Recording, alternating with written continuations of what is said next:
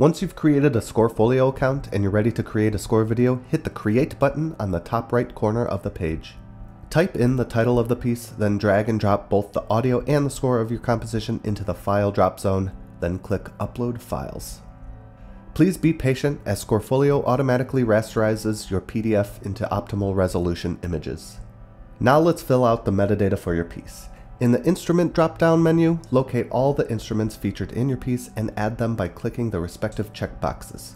Note that you may start typing out the name of your instrument to find it faster. The more accurate your list, the more likely other musicians may discover it using the same search criteria.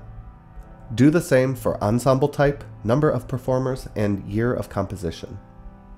If applicable, add your publisher and label names as well as the performer attributions to the following fields. Understand that you must have secured permissions beforehand from copyright holders, otherwise your music may be removed from Scorefolio. Then add any program notes you would like to display. Finally, choose an attractive page from your score to display as a thumbnail whenever someone searches your work. Click Update. We are now ready to follow the score. Let's first take inventory of our score video editor features.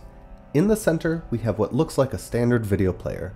This video player, however, is special in that it is optimized to function like a slideshow player, which is perfect for our needs. You can think of each page of your musical score as a slide, and your goal is to place those slides at the appropriate positions throughout your audio timeline.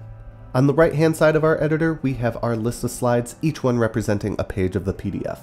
For every slide, there's a drop-down letting you specify what type of page it is. In this example, I have a title page and 5 pages of notated music.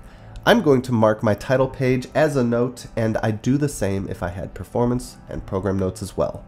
This way, these pages won't display in the video as one of the timed slides, but they'll be available to view asynchronously if anyone clicks on the notes icon.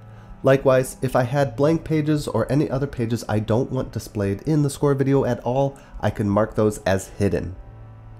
You may also notice that as I select different slides, that slide will populate the pop-up that displays above the playhead when it is paused, prompting us to drop it in the timeline.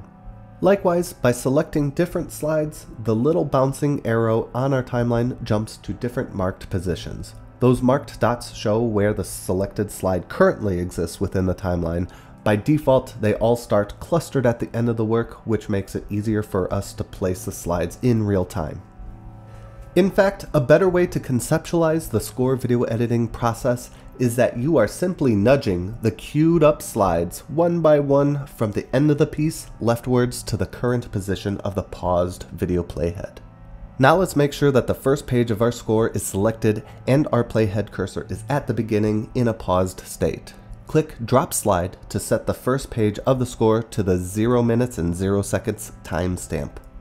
Notice that the next slide is automatically selected, prompting us to place the next page of our music into the timeline.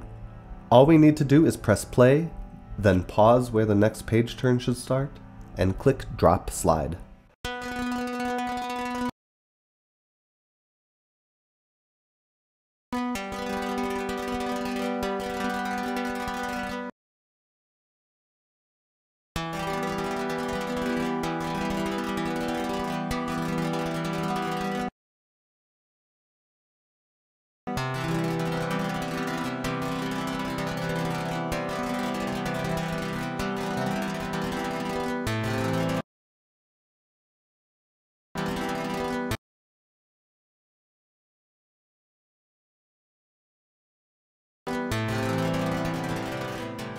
Once we've repeated this process for every page of the score, we're ready to set it live.